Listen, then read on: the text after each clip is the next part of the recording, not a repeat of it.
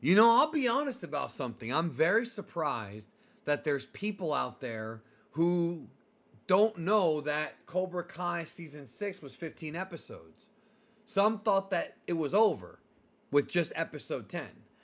I don't know how because they made it very public and very clear. It's a 3 parts, 5 episodes each. So, anyways, season 6, part 3 of Cobra Kai is coming February 13th, 2025 is when the episodes drop. The day before Valentine's Day. So I want to talk to you about this article right here because there's a quote from the creators that's going to give us a clue about how all this is going to start.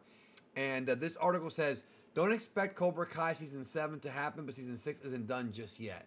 And of course, the whole thing is that they said in interviews that they were only going to go about 6 seasons, 6 or 7. So they decided on 6.5, which is a 6th season, but a longer 6th season. That's why these episodes, there's 15 episodes this season, whereas seasons 1 through 5 only have 10. And I want to highlight for you some of the quotes from the creators. So this is from Hayden Schlossberg. He says, we knew the middle block of these 3 parts would be like The Empire Strikes Back, that it would end in this dark, what the hell is going to happen next place. Which, that's exactly how it ended. And by the way, if you haven't seen, before I go any further, if you have not seen Cobra Kai Season 6 Part 2, go watch it because we're going to go into some spoilers here. Okay? Including the big cliffhanger at the end. He goes on to say, the final 5 will end in resolution. Ewoks will cheer and all will be right depending on what you're rooting for on the show. Even before that, it says here that they were expecting to bring the story to a major close with producer Hayden Schlossberg offering a nice comparison to a famous movie trilogy in Speaking with Entertainment Weekly. That's, of course, The Empire Strikes Back. So this is what he says. This is following up what happened to Kwon in episode 10 when he died literally in the middle of the tournament during the brawl. He added, this event will lead to a lot of soul searching for the characters, realizing how far this rivalry has gone. Talking about, of course, Cobra Kai, Miyagi-Do, and the Iron Dragons, and all the things from the Karate Kid trilogy that have sort of led to this moment. Co-producer John Hurwitz, who's also a showrunner, he adds how the final episodes return to Los Angeles with everyone shaken. Now, that's something that I knew. We've talked about this. I did a prediction about it. There's also been images and stuff that's been leaked as well as stuff that's been revealed through Netflix that they are going back to Los Angeles in part 3. Back to the Valley, right? The San Fernando Valley, I think it's called. So John Hurwitz says, it's going to be fun and emotional and tense and badass and action-packed and surprising and fulfilling. Now, if you want to know what I think is going to happen, and I think I may have actually nailed it, at least come close to what's going to happen. I did do a video a few days ago giving my predictions for Season 6, Part 3 of Cobra Kai and how I think the show's going to end with a satisfying conclusion, specifically for the character of Johnny Lawrence, because in reality, Daniel LaRusso, Johnny Lawrence, John Kreese, all these characters are going to have arcs. Every single one of them. But the show began with Johnny Lawrence. The first 2 characters that we got to know in Cobra Kai, not the Karate Kid, in Cobra Kai, was Johnny Lawrence and Miguel. Right? The series has to pay off this incredibly long journey for Johnny Lawrence going back to episode 1, season 1, as well as going all the way back to the Karate Kid, while also giving some kind of development for Daniel LaRusso's character, who is set to come back in next year's Karate Kid Legends film alongside Jackie Chan. So even if the Ralph Macchio, Daniel LaRusso character does not get a full piece of development in Cobra Kai, which I think he will, they're going to revisit him once again in the Karate Kid film. Now, if the Karate Kid Legends film performs well, that could obviously lead to a sequel featuring, of course, Daniel LaRusso, Mr. Han, played by Jackie Chan, or maybe even bringing, William Zabka back to play Johnny Lawrence. I don't think that this is going to be the end of these characters forever. Even Zabka himself said in interviews that it's just going to be goodbye for now. So this part of their lives will conclude.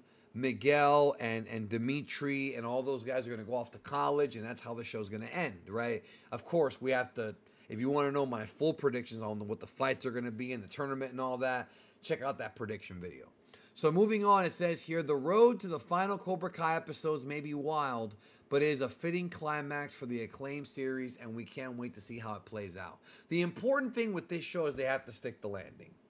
You know, a lot of people in the past with these super popular long shows have complained about the endings. Lost, notoriously, the J.J. Abrams show, has an ending that a lot of people hated. It's one of those confusing endings that it's left up for interpretation. I don't think Cobra Kai is the kind of show that should have an ending like that. That ending fits with something more like Twin Peaks, something a bit more spacey. Then, of course, you've got The Sopranos.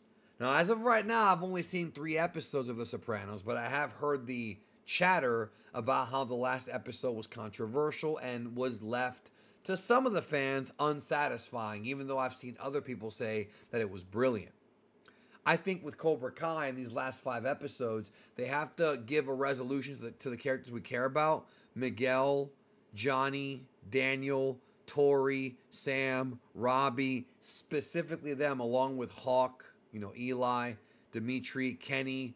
There's a lot of characters, and not all of them are gonna have they're not all gonna have major twists and major celebratory endings, but Johnny Lawrence and Miguel are the 2 characters that need it, and probably Daniel LaRusso as well, even though his story kind of played out throughout the Karate Kid films. Moving on. It's still amazing to see Cobra Kai's success story unfold. When it premiered in 2019 on YouTube Red, the premiere sounded like a joke. Picking up 35 years after the beloved movie The Karate Kid, only focusing on how that film's baddie, Johnny Lawrence, is actually not a bad guy. His life losing focus and meaning, Johnny hits on the idea of reviving his old Cobra Kai dojo, which leads him to conflict with foe Daniel LaRusso, who wants to start his own dojo.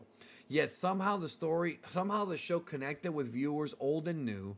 It was helped by a great supporting cast of young actors and some wonderful connections to the original movies. One of the best was having the Karate Kid Part 2's villain Chosen redeemed as a good guy while Johnny and Daniel eventually joined together. And that is what made it good, because the way that they kind of had their arcs, it all made sense. And it's still crazy how season 5 ended with Johnny, Daniel, Chosen, and Mike Barnes all on the same side. Like that, I'm never going to forget that, bro. Seeing the Karate Kid 3 as a kid, I would have never expected that. It says here, the show really took off, moving to Netflix for a larger budget, more episodes, and even more appeal for fans. The second block has Miyagi-Do heading to Barcelona to compete in the Sekai Taikai tournament. The kids face numerous challenges, not the least being old enemy Kreese and his team competing with Tori, joining them. They misspelled Tori because Tori's with a Y. She even says it's with a Y, but I've made that mistake too. So this goes into basically just what happens in season 2. So there isn't too much to talk about in this article anymore, except that they did reveal that the aftermath of Kwon, they're going to be shaken up. I think that some of them are going to quit martial arts. I think Sam might retire from martial arts. Maybe Dimitri. I think some of the kids are not going to... they'll probably still train, but I don't think they're going to be doing tournaments anymore because of just what happened to Kwon. That's just completely out of control, and I want to know what the press in-universe is going to think about those events. Anyways, that's it for this video. What do you think? Write it down in the comments below. Take care.